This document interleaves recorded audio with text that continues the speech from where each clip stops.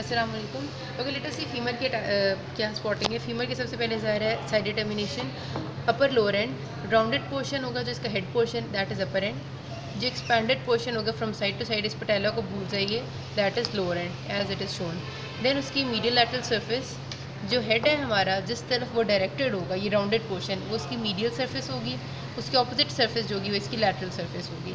Anterior posterior surfaces, smooth, very much smooth shaft की जो surface है वो इसकी इंटीरियर सरफेस, एंड जिस पे बॉर्डर है शार्प सा, इट इज़ पोस्टीरियर सरफेस। तो ये फीमर होगी मेरी। जब मैं इसे प्रॉपर्ली प्लेस करूँगी इन सारी करेक्टरिस्टिक्स के हिसाब से, ये मेरी मीडियली आ जाएगा, ये इंटीरियरली अपर लोअर एंड, तो ये मेरी राइट साइड की बोन आ जाएगी। देन अपर एंड के पे आ जाते हैं। सबसे पहले अपर एंड का जो राउंडेड पोर्शन है, it is called the head of the femur, और ये जाके ग्लिनोइड कैविटी में फिक्स हो जाते हैं to make the hip joint. Head of the femur में जो एक छोटी सी बस चीज़ होती है, वाहिद चीज़, इट इज़ कॉल्ड पिट और फोबिया, जहाँ पर लिगामेंटम टीरीज प्रेजेंट होता है। जो लाइन हमारे हेड ऑफ द फीमर को बाकी सारी बोन से सेपरेट करती है, it is called anatomical head. Anatomical हमारा हेड होता है ये, एनाटमिकल नेक, सॉरी हेड कह रही हूँ। देन हमारे पास नेक आती है अगली चीज़, एंड देन उसके बाद ट्रोकेंटर्स आ जाएंगे। नेक के दो बॉर्डर्स हैं और दो सर्फेसेस हैं।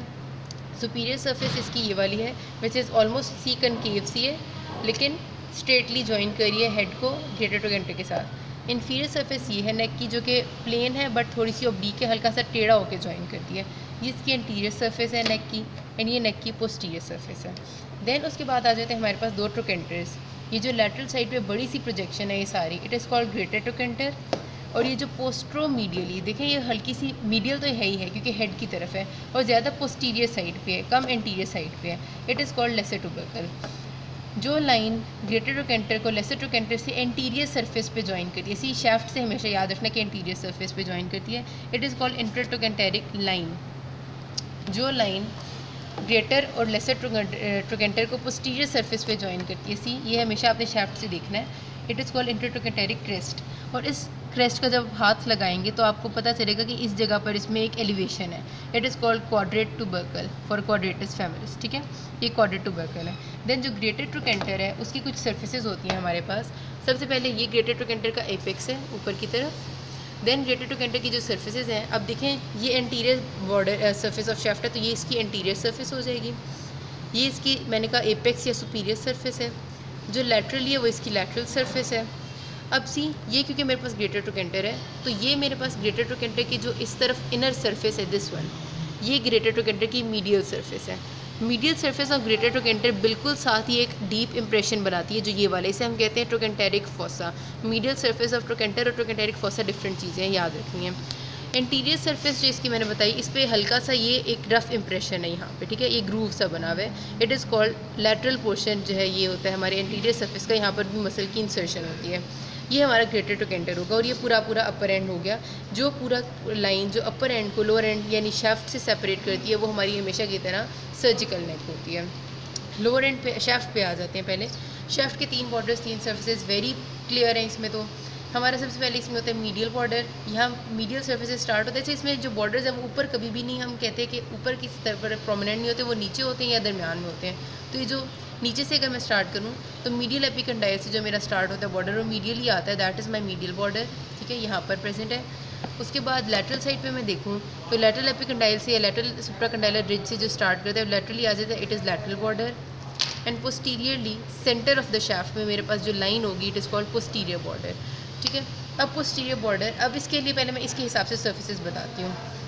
एंटीरियर मीडियल और लैटरल बॉर्डर के दरमियान में जो स्मूथ सर्फेस है, एंटीरियर सर्फेस। जो हमारा लैटरल बॉर्डर है और पोस्टीरियर बॉर्डर है, इसके दरमियान में जो सर्फेस होगी ऑफ कोर्स वो लैटरल सर्फेस होगी, और जो सर्फेस हमेशा मीडियल और पोस्टीरियर बॉर्डर के दरमियान में होगी वो मीडियल सर्फेस होगी। अब इसका पोस्टीरियर बॉर्डर दो जगह पर स्प्लिट करता है। सबसे पहले ऊपर की तरफ अगर मैं देखूँ, जहाँ पर मैंने कहा था आगे की तरफ, मैंने भी आप लोगों को बताया था इंटीरियर सरफेस पे कि दोनों ट्रोकेंटर्स को जोड़ती है इंटरट्रोकेंटेरिक लाइन, वो लेसर ट्यूबरकल तक पहुँचती है। अब ये मीडियल साइड है, ठीक है, हेड से याद रखना, ये मीडियल साइड है। उसके बाद वो पोस्टीरियरली मूव करती है and it turns like this, ठीक है, ये एक स्पाइरल बनाती है पूरा इस बोन के लिए, तो इसको हम कहते हैं स्पाइरल लाइन। ये स्पाइरल लाइन पीछे आती है एंड देन ये यहाँ पर आके मिडल ऑफ बोन में आके पोस्टीरियर बॉर्डर से मिल जाती है। यहाँ पर ग्रेटर ट्रोकेंटर जो है वो लेटरली प्रेजेंट है ऑफकोर्स, यहाँ से एक लाइन स्टार्ट होती है, नीचे आती है, हल्की सी एलिवेशन बनाती है, ये बोन में आपको नज़र आ रही होगी एलिवेशन, और ये एलिवेशन नीचे आके फिर दरमियान में पहुँचती है, पोस्टीरियर बॉर्डर में शामिल हो जाती है, इसको हम कहते हैं ग्लूटियल ट्यूबरोसिटी। अब क्या होता है, ये एक तरफ आ गई स्पायरल लाइन, दूसरी तरफ आ गई ग्लूटेल ट्यूबरोसिटी, तो इन दोनों की वजह से एक नई सरफेस इधर बन जाती है जिसे हम कहते हैं ये वाली surface posterior surface of the bone.